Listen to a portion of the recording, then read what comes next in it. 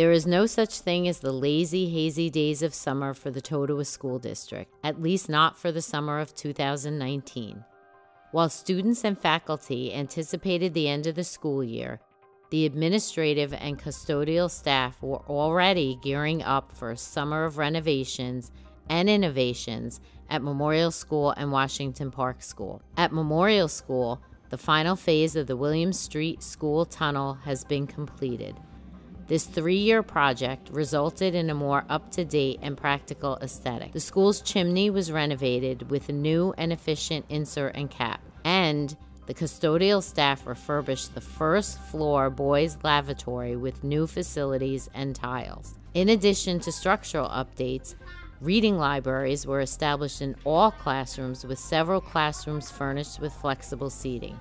Both schools converted their media centers into STEAM labs, generously funded by the district's PTO. The STEAM labs will be used as an elective for Memorial School and a mandatory specials course for the 3rd and 4th marking periods at Washington Park School. These labs provide resources and activities for science, technology, engineering, arts, and mathematics projects and assignments.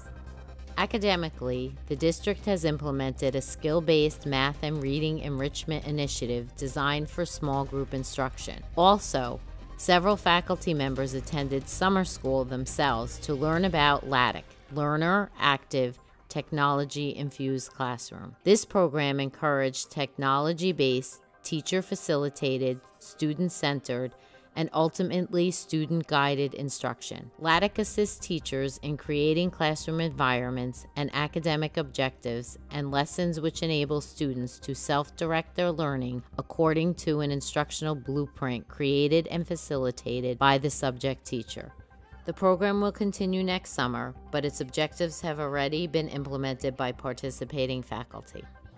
The district's one-to-one technology initiative continues with 65 new iPads purchased by the Totowa Board of Education.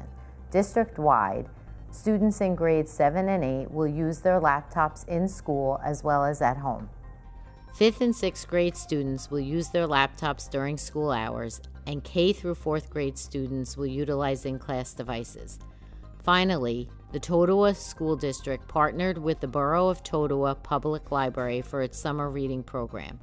2,470 books were read by district students. Therefore, even though school was technically closed for the summer, a commitment to learning was not. The behind-the-scenes work was nonstop. The summer break was actually a time to reflect on this past academic year in order to make the next one just as exciting and even more innovative.